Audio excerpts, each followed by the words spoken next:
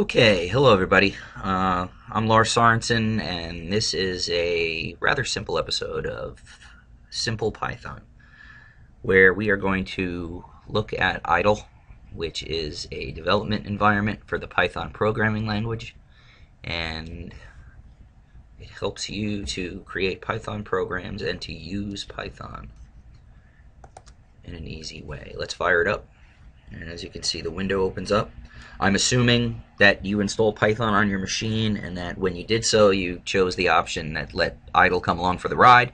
As you can see, I'm using Windows, which is sometimes good, sometimes not. But it should run the same on most platforms, Mac and Linux as well. You can see when we fire up idle, we get menus, and we're not going to use a lot of this today. This is all going to come into play when we start writing programs, but today we're basically going to use idle in interactive mode, which means that we will type in a Python command and then we'll hit enter, and right then and there we're going to see that expression evaluated and we can see what Python does. So the first thing we're going to look at very simply is the print function, and because we're programmers, we are going to start by having the screen say hello world. You can see the words I wanted printed were put in quotes and also covered by parentheses. Some programming languages use a semicolon at the end of a statement, but we're not going to do that. With Python, you don't need the semicolon, so you just hit enter and boom, you get hello world. Now you can basically do that with any old word or phrase. Boom, and you're going to get the same results.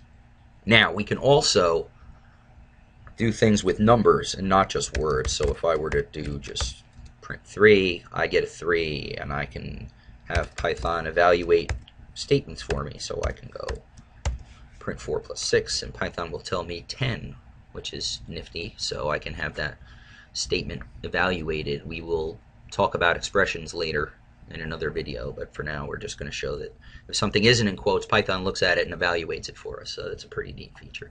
You can use all the other arithmetic operations. You can use minus and multiplication and division, and you'll see a lot of that down the line. Now, one thing we can do, which is nifty, is we can mix and match. We can say the answer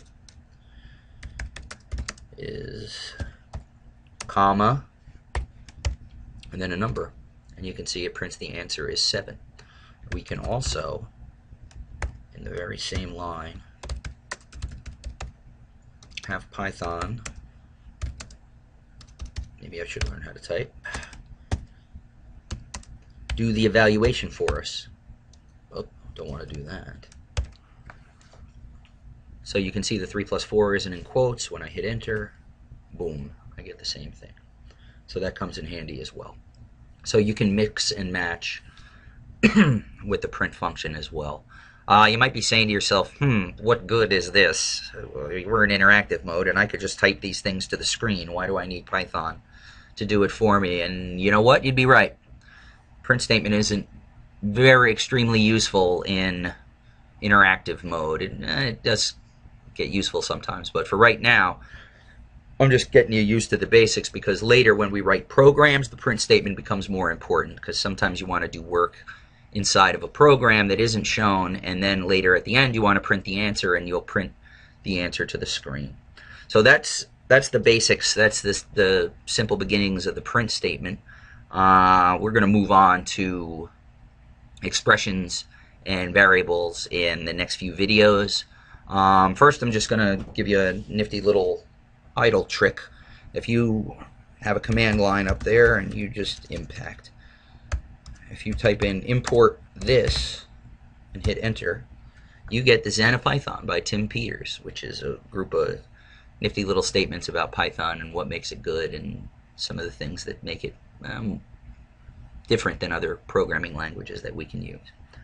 So that's it. That's the very basics. That's the very beginning. The next video is going to be expressions, and we'll look at how we can evaluate expressions with Python in interactive mode. If you're done with your session and you don't want to use it anymore, I know on Windows we just have to hit Control D and boom, everything goes away. So that's it for now. Everybody be good, and we'll see you in the next video.